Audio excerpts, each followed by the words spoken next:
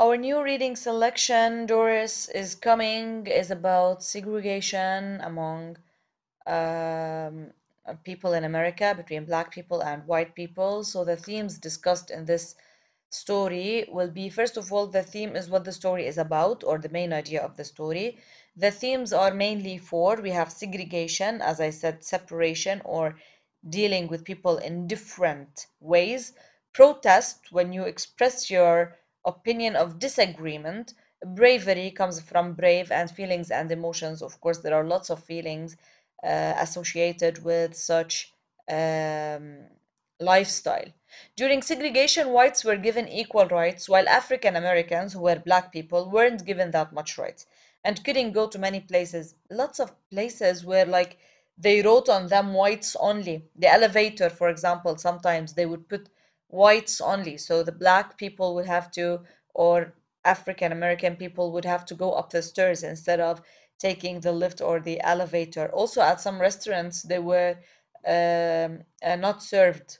Okay. Also, at some shops, for example, like Martin Luther King, once his father was rejected at a certain store.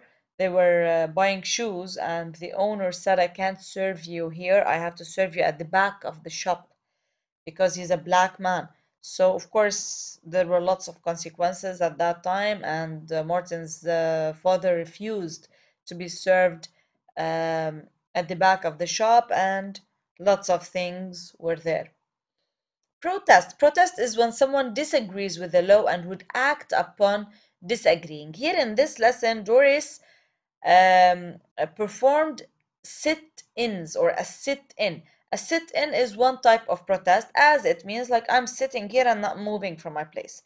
Okay, of course, other types of protests were like demonstrations on the road, strikes, for example, when they refuse to follow the rules. Also, boycott when they stop buying certain products. Okay, all of these are shapes or forms of protest. Bravery. Doris was very brave by staying even when the waitress had told her to leave.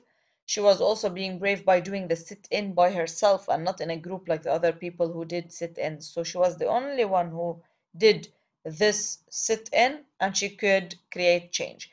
Also, regarding feelings and emotions, in the story, the waitress had said, I don't know, I just don't make the rules, and I feel sorry for you, but I don't make them.